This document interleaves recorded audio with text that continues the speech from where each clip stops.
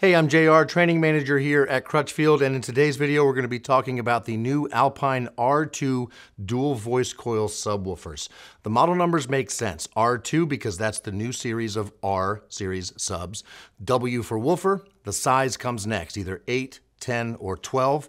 D for dual voice coil, and then there's either a 2 or a 4 on the end of that model number, so you know if it's a dual 2 ohm or a dual 4 ohm voice coil.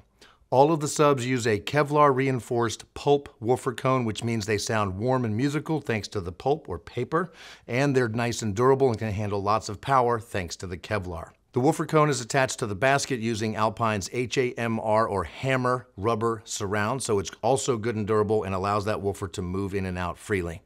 The motor structure is redesigned and uses double stacked magnets so it can handle tons of power. These subs are made to go in either small sealed or ported boxes. Let's talk specs for a second. The 8-inch can go all the way down to 30 hertz and handles 350 watts and has a sensitivity rating of 83.6. The 10-inch can play down to 26 hertz and handles 750 watts at a 82.3 sensitivity. And the 12-inch can go all the way down to 24 hertz, also handles 750 watts and has a sensitivity of 85. Those sensitivity ratings tell us that these subs are looking for power. Give them all the power they can handle. We recommend as close to 100% of the maximum RMS that these subs will handle.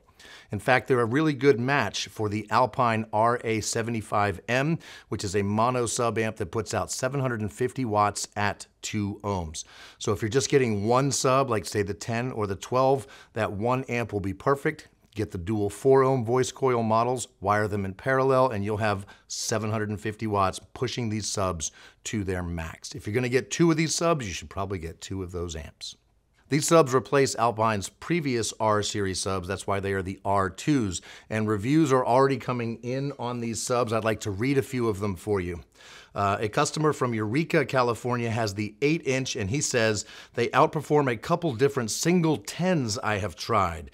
Accurate, loud, more excursion than I thought, usual Alpine quality, and true to the advertised ratings. Race from Auburn, Washington has the 10-inch, and he says, I've replaced my last model Type R with these new ones. This new model is outstanding. I was blown away with its increased range, clarity, smoothness, and power compared to the last model. And Daniel from Coral Springs, Florida has the 12-inch, and he says, rich and boomy lows while still maintaining tight and punchy mid-bass.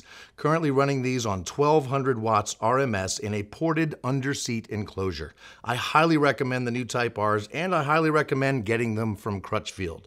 Couldn't agree with you more, Daniel. So if you have any questions on these new Alpine Type R2 subwoofers, get in touch with us here at Crutchfield. Go to crutchfield.com/contact. You'll be able to talk live with our advisors either over the phone or you can chat with them online. You can also post your questions right here on this YouTube video. We do look at those comments and we will respond accordingly. And as always, like, subscribe, and turn on those notifications. And thanks for watching.